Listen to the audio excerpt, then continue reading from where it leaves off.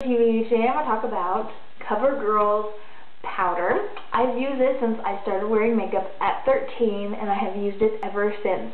I actually don't think I've ever tried any other powder because I just like it, and why change something if you like something so well? This is color 125 Beige Buff, and one thing I really like is that they're always changing the style of it and the colors and everything, and so it's always fun. See how much I've used it. The one thing I've noticed in using this is that most of the time the little puff thingy unravels before I get to the end of it, so I have to use a brush. This is the first time it's actually not unraveled. I do have problems with it breaking when you start to get really low, you know, and you're carrying your purse and clunk, and it breaks and cracks and it's everywhere.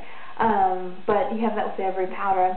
I like the mirror. It's a good big mirror, so you can see. And I wear contacts, so I carry this with me all the time so that I can look at my contacts if I ever have anything in my eye or whatever.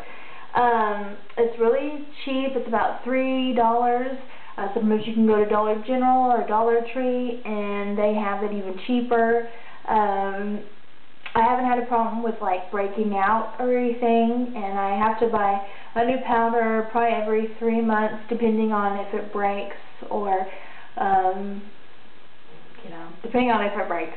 I probably use it more in the summer months because you're outside and you're sweating and everything, and you're moving around more, so you're carrying this around more and it breaks.